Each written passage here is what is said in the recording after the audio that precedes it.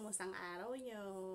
Sana naman mabuti, no? So, ngayon, na-receive na natin yung ating in-order na microphone condenser. So, mag-unboxing tayo ngayon.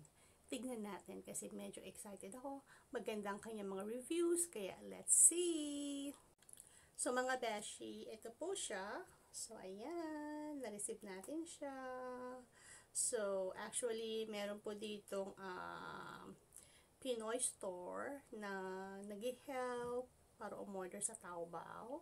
So, ayan. So, from there, pwede tayong umorder kasi sa Taobao po, pwede lang umorder doon is yung may mga China account, which is wala tayo nun.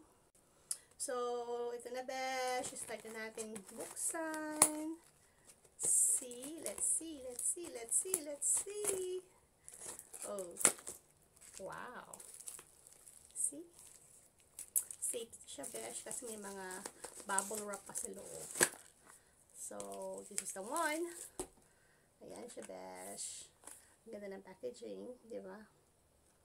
Ganyan naman, ganyang packaging. Di ba mga beshi? So, ayan siya mga beshi. So, isang box siya.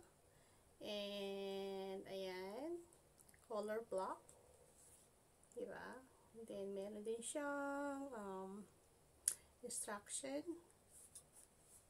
Then, ito rin. Then, open natin ha. Oops. Sira ko siya mga besh. Bale. Ayan, open natin mga beshi. Let's see. Ooh. Wow. This is the one.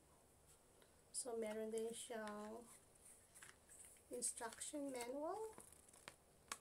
See? Then, meron siyang pouch. Wow. So, professional. Ayan siya, besh. So, mga besh, ito yung microphone. See? Yung kanyang cable, then the microphone, and then meron din siyang mga cables. I don't know what is this for. And same this one. I think this one kapag kayong naka-iOS kayo na hindi na jack yung inyong socket. So at least pwede nyong gamitin, di ba? So good. And then I guess this one guys is for the splitter para kung gusto nyong dalawa yung microphone. So at least you know, you can plug it in here, then another one, and then ito direct sa inyong phone, right? Or as what I said, diba, meron din yung sabi ko nga para sa mga iOS. So, ganyan siya. Lagay nyo dyan. And then, ito yung ipa-plug nyo sa inyong phone. Then guys, ito yung microphone itself. So, meron po siyang clip. Ayan, guys. I-clip nyo po yan sa inyong shirt. Like that. Para ito yung magiging microphone nyo. So, susubukan po natin siya sa mga susunod nating mga vlog.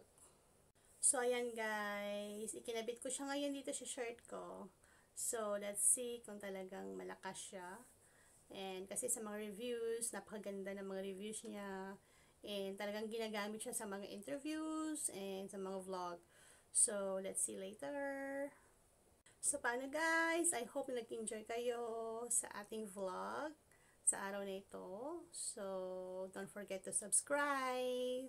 And as I always say, love, love, love. Bye!